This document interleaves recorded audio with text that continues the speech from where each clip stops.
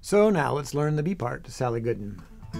I'll play it through slowly and then we'll take it apart. It's another kind of short part, like the A part is really just 4 bars long and then that's repeated, not quite as long as some fiddle tunes. So here it is slowly.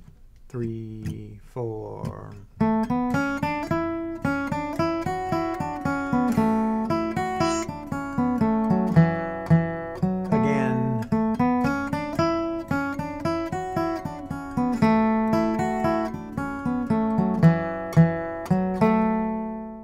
So if you looked at the alternate picking video that I did, you may be familiar with this first phrase, which is in one of the little exercise examples there. It's just a run up the scale from the G right up to that D, so you're going straight up the scale.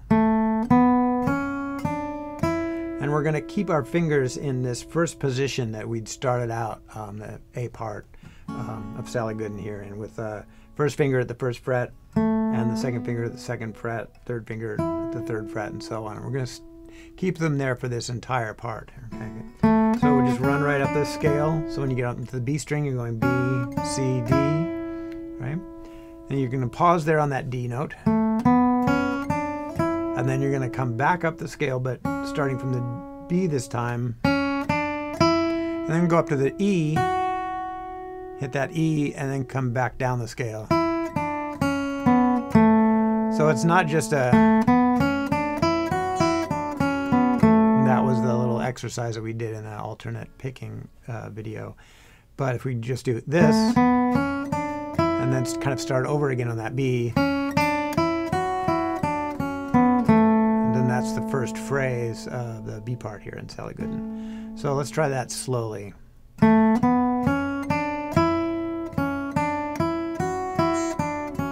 Again.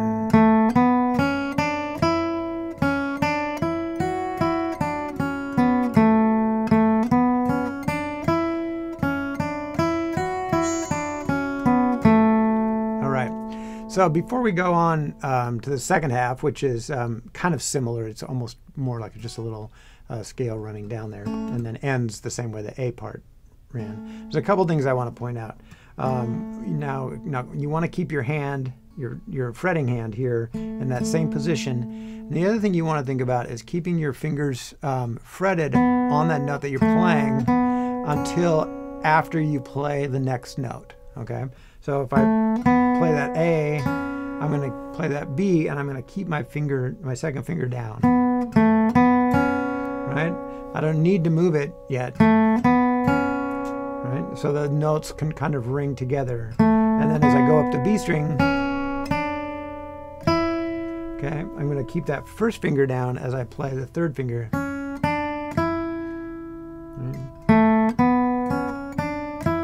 Now I'm not keeping the second finger down all the way through. I suppose I could. But the main thing is just to keep it down, keep it kind of planted there until you play the next note. And this is something that's really important to work on, and that's why I'm kind of starting it here in one of these first lessons in this course. Is a lot of people really think that speed in playing fiddle tunes is based on your picking hand. And it's just as important to get your the technique down on your fretting hand as well. One thing, by doing that, keeping your hand planted like that, it gives it a lot of fluidity, right? So the notes aren't kind of ringing into each other, and you get this legato sound. If you were picking it up, you might get this little kind of cut off sound, little staccato sound, if you pick it up too soon, right? If I'm picking up my finger just before I play the next note, it's going to sound really choppy, right? So it's really important to keep that finger down until you get that next note. And then as you speed it up, it sounds nice and smooth instead of... That's what you're going to get if you're picking that finger up too soon. Right?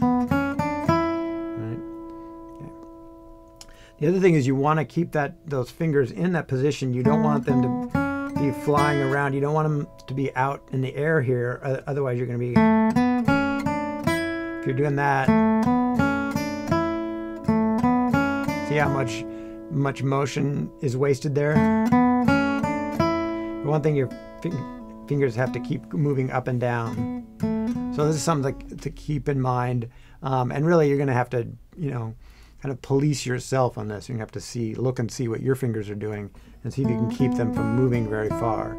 In addition to keeping them in place and not kind of moving them out here, you want to make sure that they're not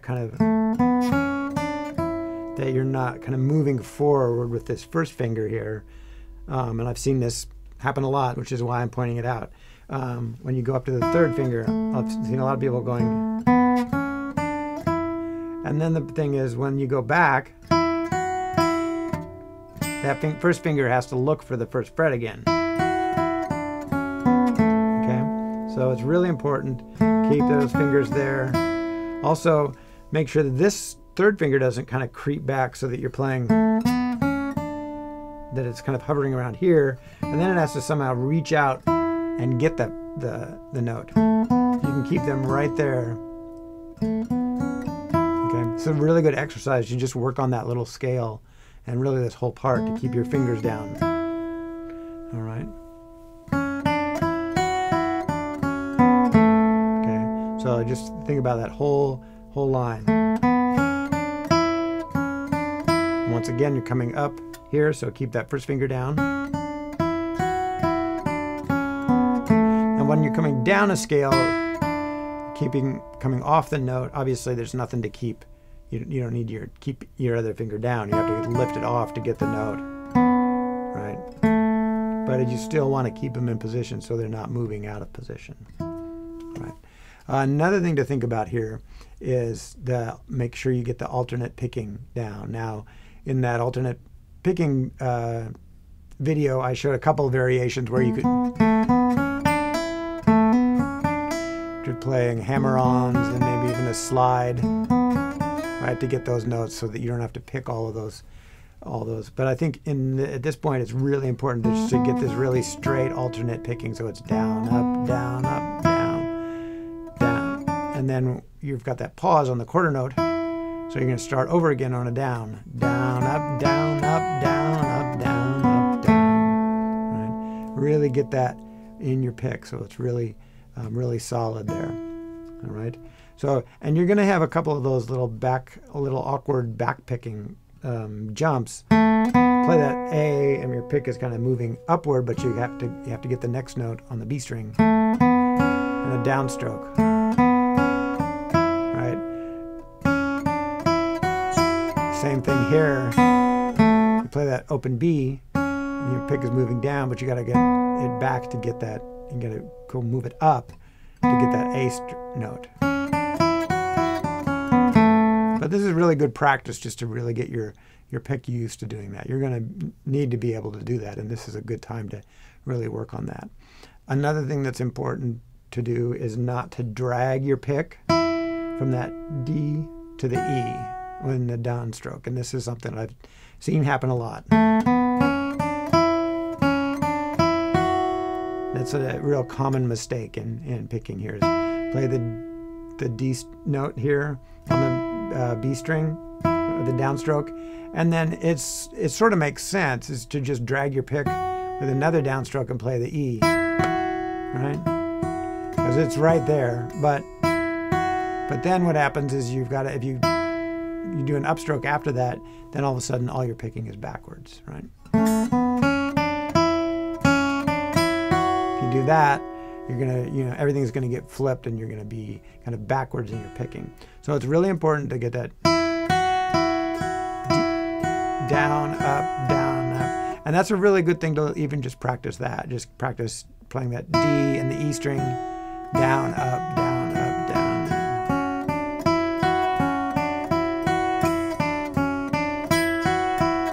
You could just practice that over. Really get used to that, hitting a downstroke on the lower string and an upstroke on the next string.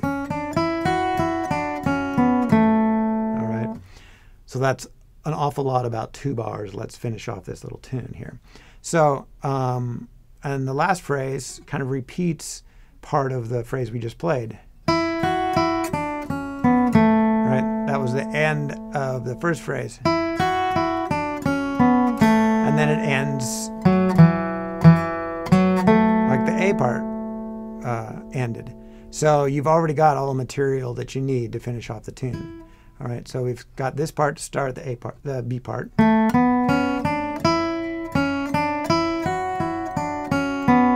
got a quarter note on that B string, and then go back up to that D, and come back down with that same little D, E, D. Once again, make sure you're doing down, up, down,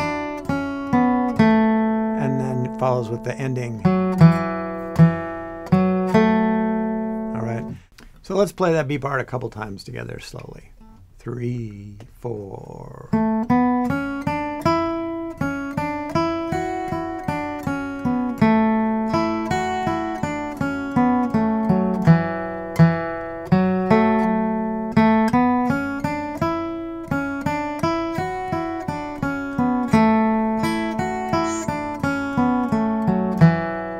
Again.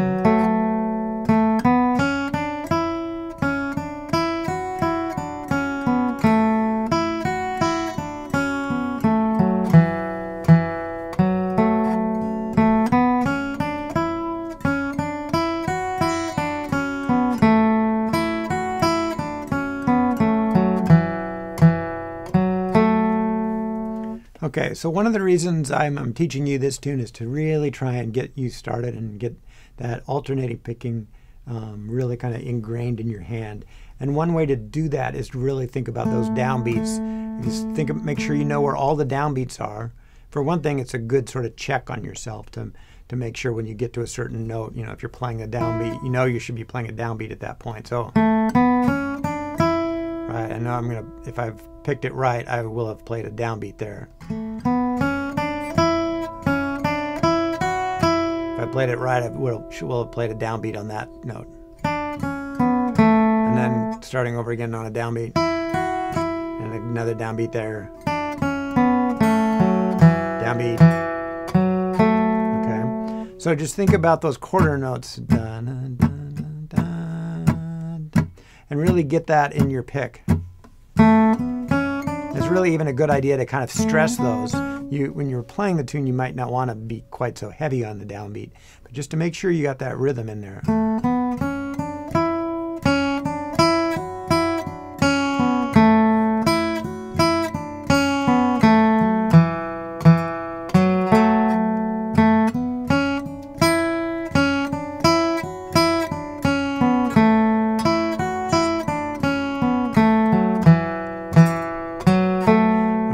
Notice that the notes there are really kind of the notes of that G chord. Those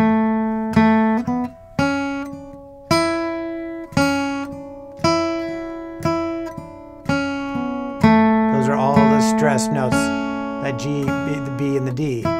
So pretty much, if you're playing those notes, the G, B, and the D there, you should be playing them with downstrokes. Okay, so you can really kind of watch your pick and make sure that that's happening.